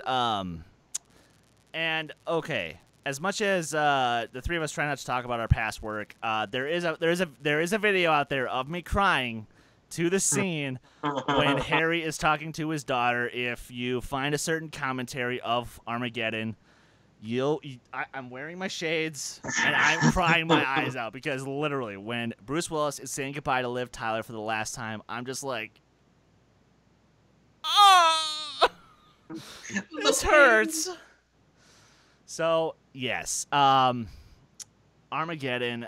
I grew up on it, and J.J. Abrams doesn't get enough credit for actually throwing in the few funny lines that do exist in the film. But yes, a dumb time if ever there was one. But I do enjoy it, and so Ryan, what you got next, bro? So now it's my next honorable mention. Yes. We're spending way too much time on these honorable mentions. Yeah. I'll try to All come right. up with something quick. I guess for because I know what I want my other ones to be. I don't know. I guess I don't watch enough stupid action movies, but back in the day when it first came out, I honestly didn't hate, or when they first came out, I didn't hate the G.I. Joe movies. So I'll just really quick say, they weren't the worst things ever. With Channing Tatum or? Yeah, both of them. The Rise of Cobra and Retaliation. I didn't hate them. I knew they were horrible, but real quick, just to say, I don't think they were horrible. Sienna Miller looked amazing in them, and they're fun. And mainly it is because I really did like G.I. Joe growing up, and I loved watching the cartoons and stuff like that. So that plays a part in it. But yeah, I thought they were serviceable. Okay, fair enough. Case, what you got next, bro? I will go to a movie and a franchise where the first one is regarded as an all-time classic, but I don't love it because I wasn't introduced to the first one. I was introduced to this fourth one, Live Free or Die Hard. Yeah. I actually quite like Live Free or Die Hard. It's a stupid, dumb movie for sure. But it has just a lot of good action tropes, a lot of just stupid fun shit that I just like, And I think the first Die Hard is good. It's very influential for what it did, but I just in the end don't care for it that much. I think that the movie has been perfected a million times after. Yes, I know that it was the one that made sure that every action movie ever in a confined space made sure that it worked. But every movie after that was, every action movie in a confined space that was made after Die Hard, I think, is better. I'm sorry, I just don't really like the first Die Hard that much. I think it's a good movie, and Hans Gruber is great. But other than that, it doesn't have anything standing out from it. And I think that the fourth one, well, that was the introduction to me. Timothy Olyphant is a great villain, I think. There is a really, really, really hot girl in this that I can't remember now. And I just like the movie. It's a stupid turn your brain off action movie, but I just like it. So that's why. Sweet. Okay, and that's fair. I mean, and yes, and I think you also told me that Die Hard got a little overhyped for you, which kinda. I did see it at a pretty young age, Die Hard's so good. Not a Christmas movie. You guys are dumb. No, it is a Christmas movie. No, it's not a movie. No, it's not. Ryan, it is a movie that takes place. Do you even John McClane, bro? It is Iron Man 3 Christmas movie? There's a Christmas tree in the Nakatomi Plaza, and it ends with a Christmas song. It is in every way a Christmas fucking movie. Plus, Jeez. The themes are about family. Yeah. It's about a man who is just trying to get to L.A. to be with his family for It was Christmas a fucking time. Christmas movie already. No. Anyway, Anyway, but yes, it is the greatest action film of all time. But that's neither here nor there. No, it's not. My other guilty pleasure. That was awesome, Case. Actually, here's the thing, Case. I know what you're gonna say is the greatest action film of all time, and I'll meet you halfway. Terminator 2: Judgment Day. I'm not gonna mention that right now. Well, Terminator 2 is not a dumb action movie. It's just a fucking amazing film. It is an amazing movie, yes. But anyway, so okay. My next honorable mention, and I promise I'll make this quick. Oh no. Dwayne Johnson, in his first actual starring role, not quick appearance in a little mummy film. Oh, you're saying the Scorpion King? I'm saying the fucking Scorpion King. I fucking love this movie. Really? Oh yeah, dude, you got Michael Clark Duncan, who's amazing. I knew there was a reason that Brandon Fraser was in the thumbnail. Yeah. Of course I was going to bring up this movie. And I'll be talking about The Mummy later on. But, no, like, here's the thing. Dwayne Johnson honestly gives a charismatic performance, which is why I identify with him. And because a lot of my favorite characters in fiction are sort of the lone warriors who stand alone and fight the bad guy head on, but because they're doing what is right. That's why I, identify with the character of Matthias, the Scorpion King. I love the character. I love the story arc. And I know, it's so stupid. But man, do I love it. And plus, Bernard Hill.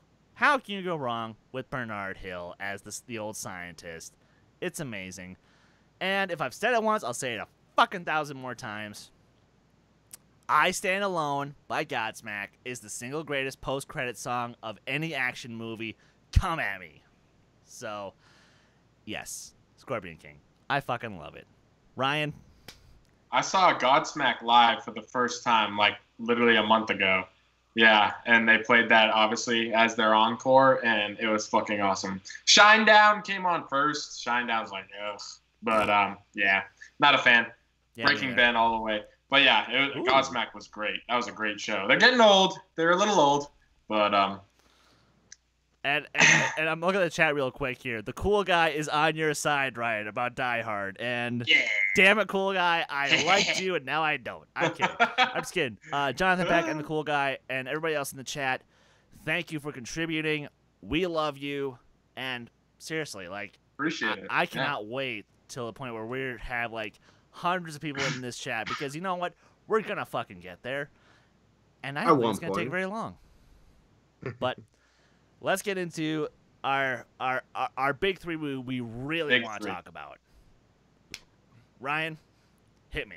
Look, like I said, I don't watch a lot of dumb, like, quote unquote, like the big dumb action movies that everyone watches. So I'm kind of just going to have to go off of some that I feel like have simpler plots. And it's like, yeah, okay, this isn't like super smart inside your head action movie. So I'm going to go with The Guest with Dan Stevens in it. It's a smaller movie with a pretty basic plot. I mean, not a lot happens in this movie. Okay. But it's interesting as fuck. One of the best thrillers I've seen in years. Yeah, and it is more of a thriller too, so good point on that. But, like, it's a basic as fuck plot. Like, really not... And, like, once it gets into... I don't want to spoil anything, because I really genuinely think everyone should see this movie at least once. Once it gets into the end, it picks up some tropes, and this is why I put it on my list, is like, it picks up some tropes that's like, all right, I've seen this before, like, come on. But they work. Yes. Damn if they don't work. So I'd say The Guest. And two, if you like any sort of like Stranger Things, 80s-ish, synthesizer-y type music, this is the soundtrack for you, my boy. So yeah, The Guest. Dan Stevens, and Micah Monroe, too, who ended up being in a very, very dumb action movie, Independence Day Resurgence. Yeah. Oh, man. Like, and here's the thing. I want her to keep getting work because between her work in The Guest and It Follows, she is fantastic. Oh, It Follows, yes. If we were doing horror movies still, I can't believe I missed the other week. Oh, yeah, It Follows is amazing. Well, you just had to miss it, didn't you? I'm just kidding. I'm just being trash, man. No, But no. So Case, hit me. What you got? Okay, this is a movie that probably both of you hate, and I don't give a shit. And this is the most stupid, big, dumb movie of this entire franchise. But I love it so much. It's Furious 7. The 7th Fast and the Furious movie. Seriously. One of the two films in this franchise I actually kind of like. Hey, that's good. Because the thing is, Fast 5, most people will agree is the best. And yes, it is. But it's not as dumb and stupid and brainless as Furious 7. Furious 7 is my second favorite. Because it just goes all out. It goes every location in the world. It drops cars out of a fucking plane. There's literally no high concept in any shape, way, or form in this movie, just besides cars doing awesome shit in an action movie, and it's awesome, and people will go watch it in the theater because this movie grossed $1.5 billion fucking dollars, and it's awesome, and I love it, and it's fucking stupid, but I love it, and that's why I keep watching this franchise. And like, Furious 7 is probably the most dumb, stupid action movie out of this entire franchise that you can choose for it, because it has so many stupid shit going on throughout the movie that I just had to say it. It's awesome. I love it. I honestly, I love how much you love this movie. It's awesome. Dude, seriously, like I'm somewhat envious there of planes dropping out of it. There are cars dropping out of a plane. It's awesome. Like, no, dude, like, I'm actually genuinely a little envious of how much you love this movie. Like, I wish I could love this movie. Yes. But the thing is, I just never cared about the franchise to begin with, Oh, and also Jason Statham versus Dwayne The Rock Johnson. Dude. That's awesome. That's awesome. But, I will say, sadly, as good intentioned as the ending is, with Paul Walker driving off on that exit. Like, that's emotional. That's really emotional, but if you put in any other song other than that stupid fucking "It's been a long day without you, my friend, I'll tell you all about it when I see you again." Okay, maybe you just don't like the song. I don't. I genuinely don't, because and look, the scene. I've actually seen some people do like their own emotional score to that scene. Boom, a million times better, and I was literally crying. By the way, I will tell you that when I watched it the last time, I was doing a marathon of Fast and Furious movies with Rena, my girlfriend, who definitely agrees. This is a stupid franchise, all right. This is just stupid action movies. She cried during that scene. She thought it was a very powerful, emotional ending. So, hey, there are people who definitely disagree with you on that one. And look, guys, please, if you disagree with me on that sentiment, let me know, and let's talk about it, because you know what? Maybe I am being a little too hard on that particular element. Maybe I should be a little more forgiving just because I don't like a certain song used for a sequence. But then again, it's just my fucking opinion. So this is true. You know, if you got a problem with it, let it go. Make like Frozen and let it go. Make like Frozen. So now I'm gonna bring up the first of my big three. And this is a movie that I've adored for coming up on almost 17 years. I saw this movie way too fucking young, but I'm no apologies for it. My parents raised me on the good stuff. Desperado. Starring Antonio Banderas, directed by Roberto Rodriguez, with Salma Hayek, and holy shit, this movie is fucking entertaining. Oh my god. Danny Trejo comes in as this really awesome, gangster-ish, suave son of a bitch who throws knives, and it's fucking awesome. And it's so simple. It's so simple. It's just the story of this guitar-playing mariachi who just can turn his guitar case into a machine gun, and it's fucking cool. And he, Antonio Banderas gives a great performance. I'm blanking on the name of the guy who plays the main villain, but he's fantastic. I love the subplot with this little kid that Antonio winds up sort of taking care of almost. It's intriguing. The romance between him and Salma Hayek is really good. But it's dumb as all hell. And I love it.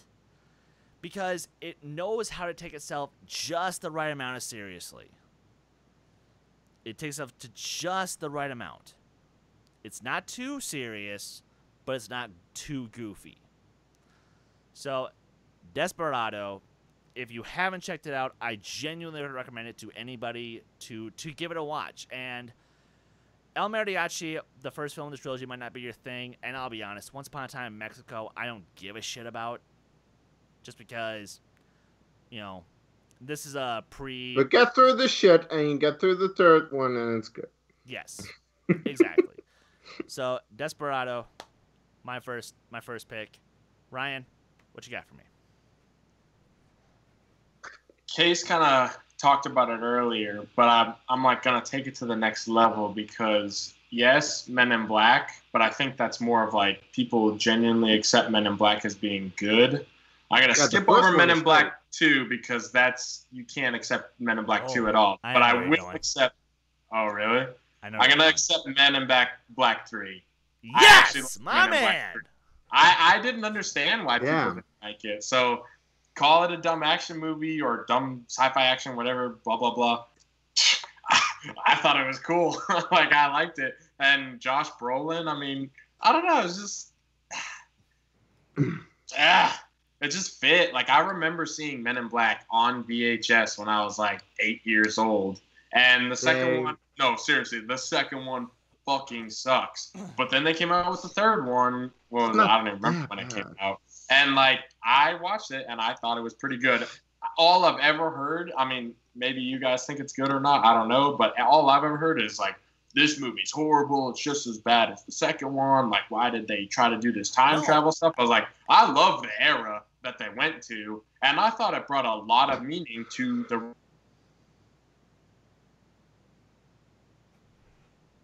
Uh-oh. Sorry, ladies and gentlemen. It looks like we've had a quick loss of connection. Sorry, guys. Give it 1 second. Give it 1 second to come back. Hold on. We're going to cut. I'll wait for... Oh, here we go. Sorry. Okay. We're back. We had technical difficulty. Ryan, as you were.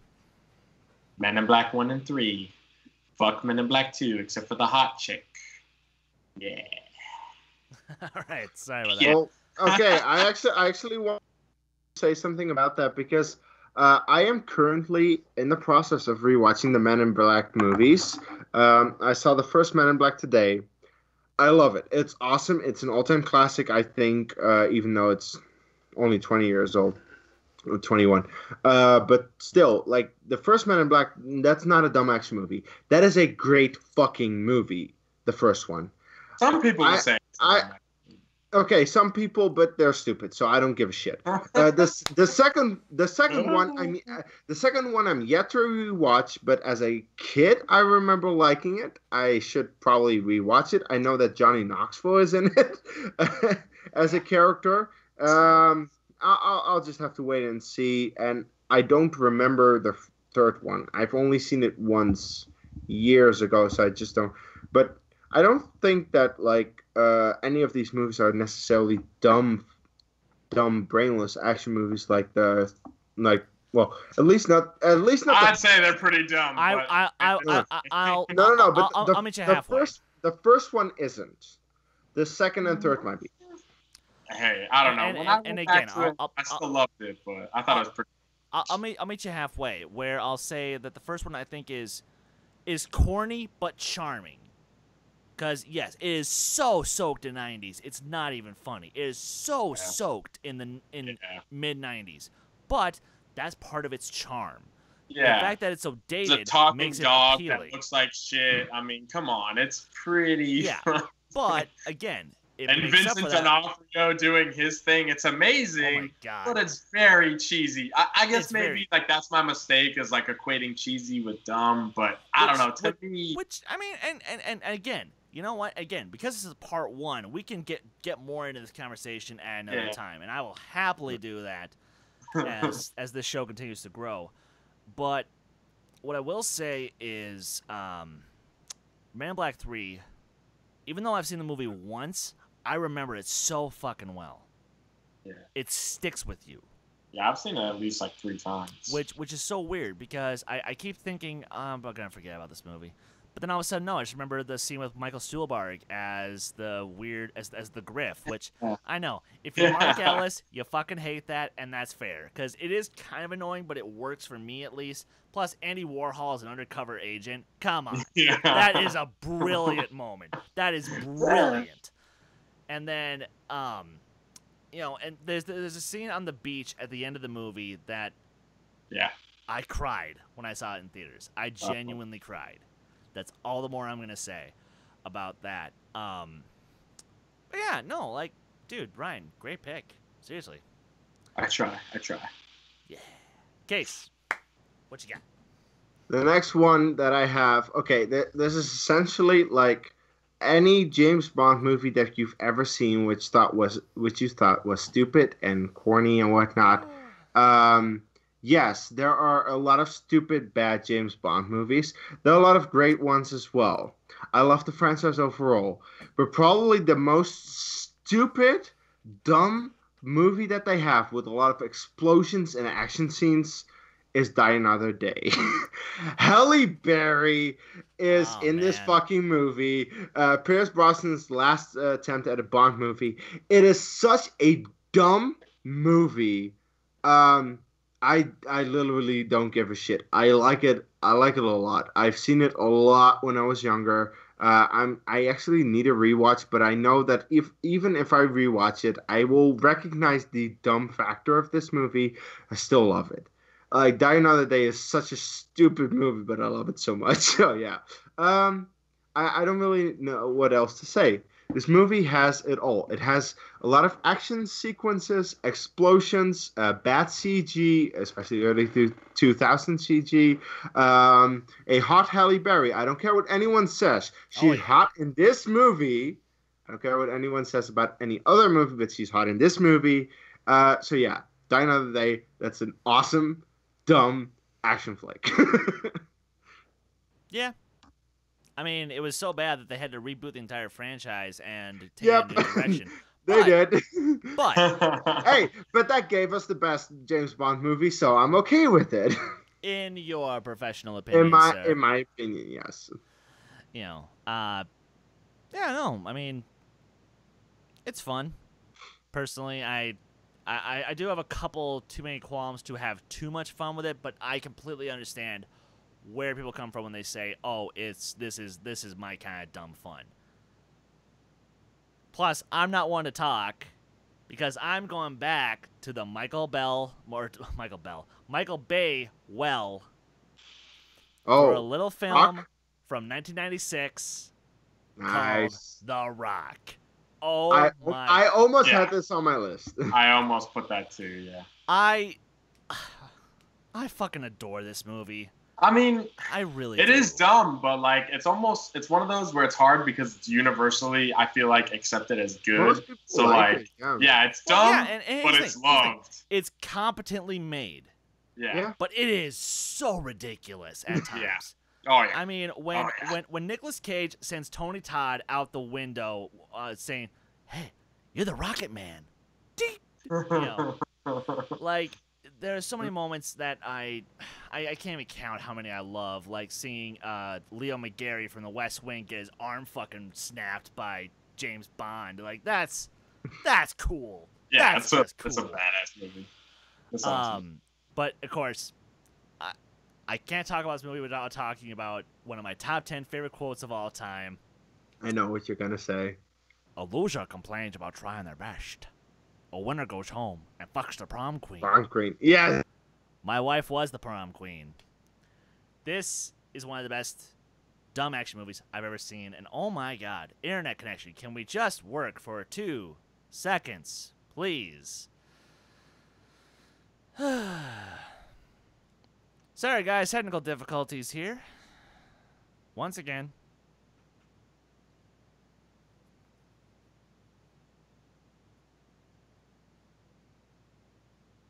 Uh-oh.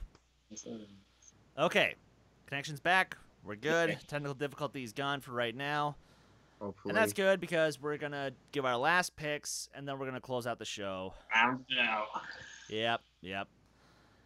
But yes, thank you guys for appreciating my second pick. I appreciate all of you. Rock is And- bad. The Rock is awesome. You'll definitely appreciate my last pick. I can promise you that. But speaking of last picks, Ryan, I suddenly became afraid that maybe. No, I don't think I can steal yours. But I do feel like you stole my thunder with '90s Nicolas Cage. Oh yeah, Face Off. no. Oh, Con Air. Oh! Put Yes. the money down. My Con Air. man. Oh. Yeah. I mean, Con Like- Air. I'm not even mad. I'm not even mad because Con Air. Cyrus the Virus is one of the coolest 90s Yeah. villains of all time. Ever. and then Steve Buscemi too. Like, come on, Yes. man. Like, worst Southern accent known to man. Come on, Nicolas Cage. I know you can do better than that, but it stands the test of time. Like, what is it about? Yes, the '80s, but like they really hit a peak in the '90s of just like dumb, fun action movies. And this is like I don't usually like the quote unquote dumb, fun action movies. So this is the most pure dumb, fun action movie on my list. But that's because Con Air is one that I genuinely like. And I think if I had remembered The Rock, maybe that would have ended up on here. But I'm kind of glad it didn't. Because Con Air, I don't know, it's just fun and not particularly memorable for specific parts besides the one quote and then John Malkovich. But I don't know, it's just the only way I've ever seen it too is on VHS because that's what my family has. It's like on VHS, so that just lends to the shittiness of it. I've never seen it in anything but VHS. But Actually, and we still have a VHS player, so I've seen it like literally a year ago on VHS. It's just fun. After the show, I want you to remind me to send you a link to a very interesting video that sort of dissects Con Air from a very political standpoint, and I think I might explain why you like it as much as you do. Like, I'm dead serious. Like, oh fuck. Oh like, shit. well, no, I don't mean it in an insulting way. Like, Cracked, back when they were making videos, one of their videos actually broke down like how Con Air is essentially a conservative fantasy. Yeah, pretty much. Yeah, it's true. I think I've actually seen it. I love Cracked. Yeah, back in the day. I miss them. After I don't know where Hours, they went. back. No, I don't know where they Well, went. they lost money. They apparently made some bad investing decisions, and boom. Yeah, they had some pretty interesting videos. Yes, they did. Anyway, Case Cornelisse, what do you have for us? I will first of all say that I still need to fully watch Con Air. I have seen parts. Do yourself a favor. I've seen big parts of it on TV, and I already thought, yeah, no, that's a dumb action movie. But who am I to talk when my number one favorite dumb action movie is Lara Croft Tomb Raider with Angelina Jolie? Yes. Yes. I love this movie so much. I have loved it since the first time that I saw it. And yes, I was a teenager with the hot for Angelina Jolie back in the day. Dude, we all were. Come on. Have you seen Angelina Jolie in the fucking shower in this movie? Oh my fucking god! That doesn't save the movie. Dude, it's just like It kind of does. no. Here, the thing is, yeah, that's one of the very first scenes of this movie, and the actual first scene is her shooting at a robot. If you think about that for 2 seconds, your mind would explode. Like, you can't kill it. Just don't think about it. Just drink your beer, enjoy the movie, cram popcorn in your face while watching this movie, because it's Angelina Jolie who actually pulls a convincing Lara Croft, even though her English accent is terrible. Speaking of terrible accents, she's not the worst accent in this movie. That's Daniel Craig trying to pull up a fucking American accent, which is way worse, but it's so awesome. They're like, oh my god, I love this movie so much. The CG is horrible. Some of the accents are terrible. The slow-mo shots, awful. Slow-mo shots are awful. The acting is decent, I'd say. I actually love that Ser Jorah from Game of Thrones is the main villain of this movie, and that's just awesome. Forgot that. Yeah, he is. He is the main villain. That's amazing.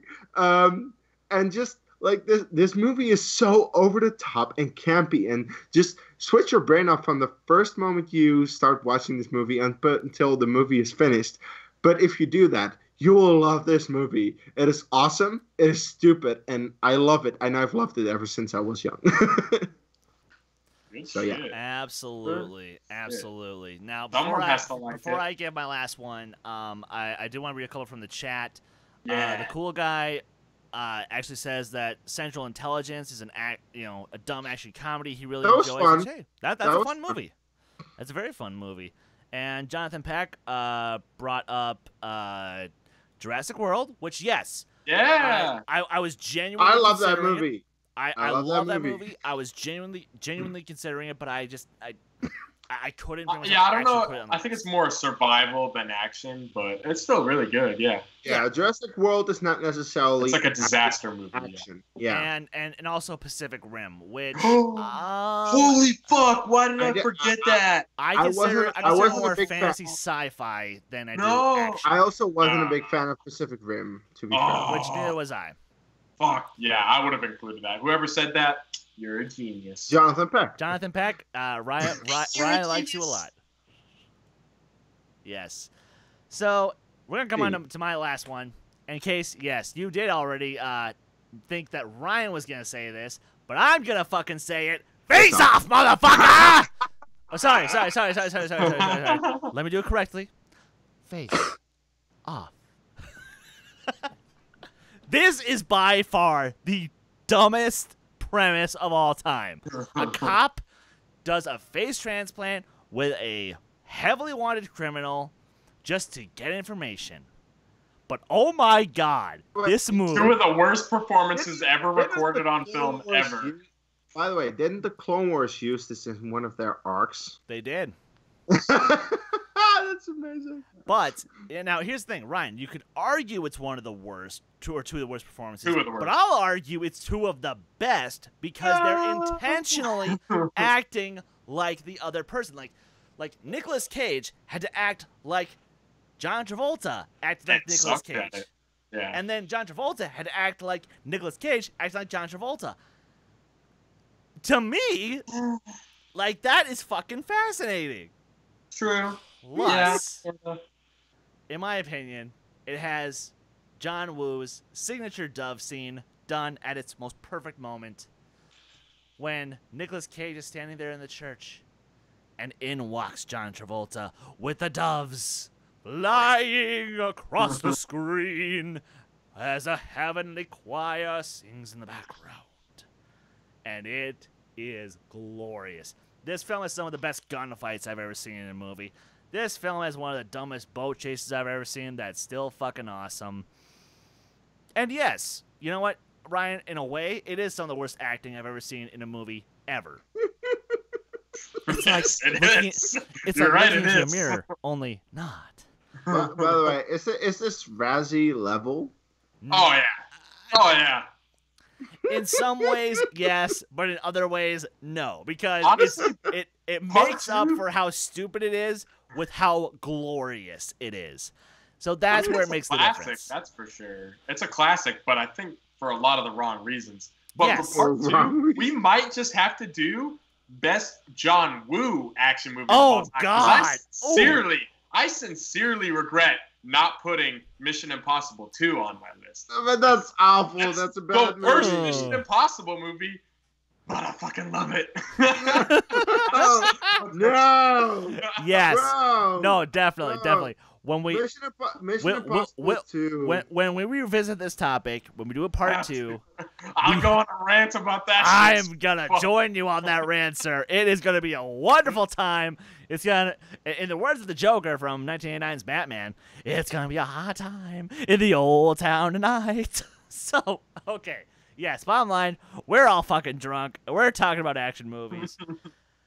And I think it's time What else are you expecting from this fucking show? Exactly. And you know what? And Jonathan Peck, you brought up a fucking fantastic point to kind of close this out. Whether or not you like Face Off, it is a critically acclaimed film. It is at 92 fucking % on Rotten Tomatoes. Oh yeah, that's what I'm saying. It's like an anomaly. It's unbelievable, and it's not able to be understood why people love it. So fucking Face Off is at 92%, but Saw is at 49%. This is fucking horseshit. I'm just done. Well, to be fair, Friday the 13th Part 1 is at 61%, and that's way too fucking high. It should be in the mid-20s at best, but... Also, I have just one word to say, and then I'll let you close this out however you want. Swordfish. Oh, God. Speaking of John Travolta. Yeah, but, I mean... speaking of over-the-top John Travolta and then Hugh Jackman... John Travolta, Halle Berry, and Hugh Jackman. Okay, yeah. Yes, Halle Berry and her $500,000 tits. I shit you not. She charged literally $250,000 per boob that she showed on screen. Per boob. Look that up. True fact. As guys, thank you so much for tuning into this episode of the Who Cares Anyway podcast. If you like it, please give it a like, comment, subscribe, and share a link to all the social media, to Twitter, to Facebook, and like our shit. And I'll finish all the plugs later. Ryan, shit. I like it. Ryan, where can the good folks find you online, sir? You can find me on Twitter at Clan McLellan. That's Clan McLellan. And yeah, like our shit. Come back. Let me know if you think the Red Sox are going to win the World Series or not. I'm actually genuinely interested to hear. I hate to burst your bubble, but they're probably not going to. But best of luck. 2-0, bitch! What's the score right now? I'm about to look. You never know. And Case, where can the good folks find you online? People can find me with my mind blown that fucking Face Off is 92% on Rotten Tomatoes compared to other movies that have a way lower score that deserve a way higher score. Because what the fuck, Rotten Tomatoes, piece of shit critics? What the fuck are you guys doing? This makes no fucking sense. Anyway, if you ever wanted to argue for Rotten Tomatoes being shitty as fuck. Yeah, Rotten Tomatoes is so extremely fucking flawed. Anyway, you can find me at Dutch Movie Guy on Twitter and Kees and Chris on Facebook if you can figure out how to spell that. And still me pondering over the fact that how the fuck did they get 92%? That makes no fucking sense. Also, check out our reaction tomorrow or in a few hours or whenever it drops. Absolutely. Stay tuned for our Schmodown reaction dropping tomorrow morning. Stay tuned for our Star Wars Resistance recap coming on Monday. And as always, you guys can follow me on Twitter, Instagram, Stardust, at Skywalker Dohmen. You guys can follow this very channel on Twitter and Instagram at D2A Channel. Please like our Facebook page. And you can see that he's a badass because he has sunglasses and a beanie. Absolutely. And you guys can follow my band, Silver Nightfall, everywhere on social media at Silver Nightfall. For Ryan McLellan and for Case Cornelisse, thank you guys for watching. We'll see you next week. Take care!